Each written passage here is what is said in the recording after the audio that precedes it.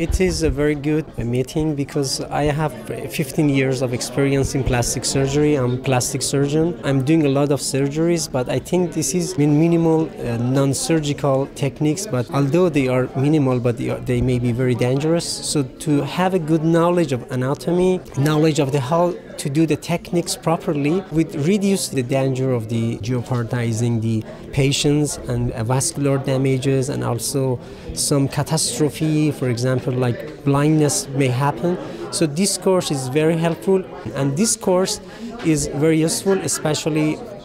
Ali is a very good surgeon, and he is also has a very good knowledge in anatomy, and his team is fantastic because all of them are very good in part of the area of the injections, and the anatomy and laboratory was very helpful because we know where the injectables, where the gels we are using, or maybe fat or everything, where are they going, and this knowledge is mandatory for everyone who is in the practice in this area.